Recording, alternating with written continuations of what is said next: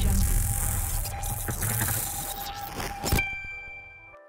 everyone, today I'm going to be covering a pretty cool version of Dash, and this version of Dash is going to be known as the hybrid build, a list that can flex in between an aggressive boost strategy, but also has the ability to transition into the more traditional pistol engine version of the deck. I've already covered a lot of Dash content in terms of deck strategy and hand evaluation, so I'm going to list all my resources below that are already on the channel, and this video will be a little bit more short. So of course, starting with the Mechanologist Hero Dash, we get to start with an item with 2 or less cost. So to just jump straight in the core of the deck, this is what your deck list looks like. 61 once you start with your item on the field, which is going to be Teklo and this is just a really simple aggro list.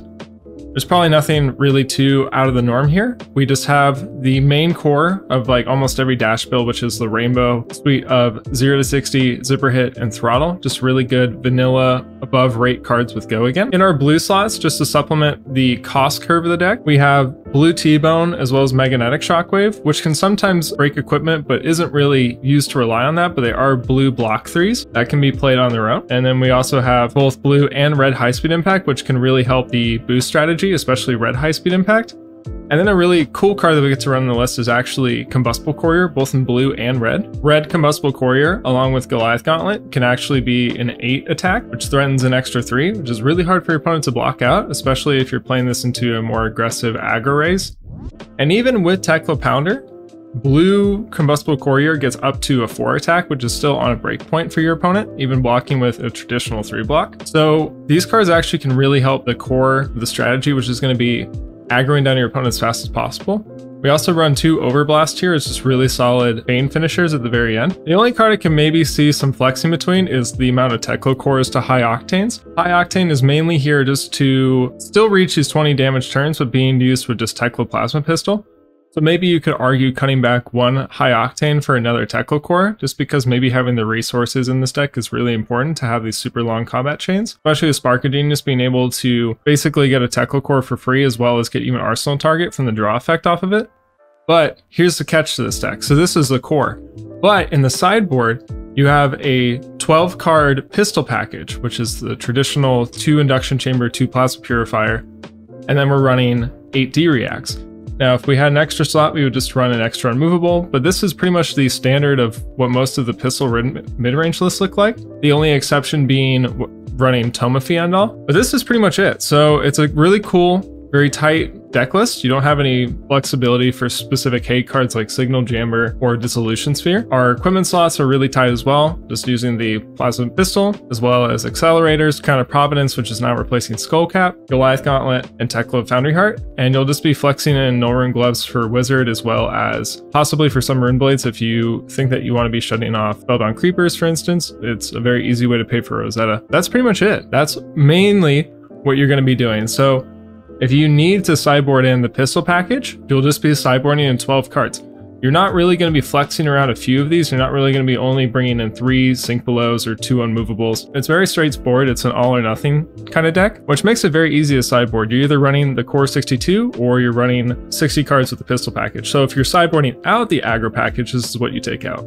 Pounders and Teklo Core obviously come out for the pistol items, as those are the replacements for them. And then cards like Overblast, red high speed impact, and red combustible courier are not good to decks that are blocking a lot, and they're mainly there to facilitate your aggressive strategy. So if you're on a more defensive one, all these cards are replaced with the D reacts, and then the payloads could honestly be left in the deck. But if you really want to run the tight 60, so you get the pistol items as quickly as possible, and you get that blue pitch stack as quickly as you can, then it's probably best if you just cut the cards. But depending on the matchup, you may still want the payloads, but that's just something best left out. So that's the main strategy of the deck. In matchups where you want to be aggressive, you'll be running these 14 cards in the main deck. And in decks where you want to be defensive, you'll be running the 12 cards from the pistol package of the deck. So that's mainly it. There's not really anything too complex here. Now, in terms of what your game strategy looks like in between games, or what it looks like when you're actually playing, it's fairly simple. The boost version of the deck is just going to be boosting as often as you can, making sure all your attacks have go again. And a lot of these are going to be above rate. So 0 to 60, for instance, here is a 0 for 4 with go again. That also blocks for 3, which is really strong. And then you just have a wide range of aggro tools And all these are getting +2 from Tekla Pounder, which is normally pretty relevant, especially on a lot of the on-hits like Combustible Courier or High Speed Impact. You just have a lot of really aggressive cards and you're just trying to hit your opponent as hard and as fast as possible. It's not a very complex deck. The only thing that gets complex are learning individual lines, which once again, I have resources to better understand that, and I'll be making more content in the future to cover individual hands. When you don't want to be aggressive, there's a very easy pivot in this deck where just tucked away in your sideboard, there's an entire engine value version of the deck that's just waiting to be played into matchups where you have the time and the life total to build out the pistol engine. The pistol engine is way stronger than the boost version. The problem is into a lot of matchups, you can't live long enough to fully set it up. So what decks do you run the pistols into? It's very easy. It's only 3 heroes. So that's it. You run that core 62 I showed, and at pretty much every other matchup, if we discover that one of these is better with the pistol, you can add it on here. But as of right now, time of this recording, these are the 3 heroes you're gonna bring it in for. The reason why is because the Guardians are very slow. They only have a couple strong attacks in the deck. They normally have signature attacks that do a lot of damage and normally disrupt your hand, but with D-Reacts, you can get around the dominate effects, and then they can't actually aggro fast enough, and you outvalue them with the pistol engine. So for Oldhim, it's Oakenold, and for Bravo, it's Crippling Crush. Both these cards can be shut down with Unmovable and a piece of armor, and then once you incorporate all the other D-Reacts, it's just a no-brainer. And they can't aggro fast enough, you get to set up the engine, and you just completely lock them out.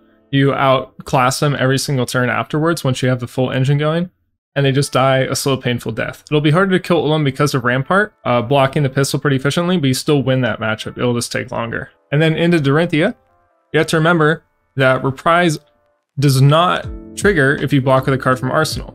So for instance, D-Reactions. If you can block out enough and shut off Dawnblade, and also use D-Reacts to shut off Reprise, Dorinthia can't actually ever get counters on Dawnblade, and she also can't make the Dawnblade even swing twice in a turn.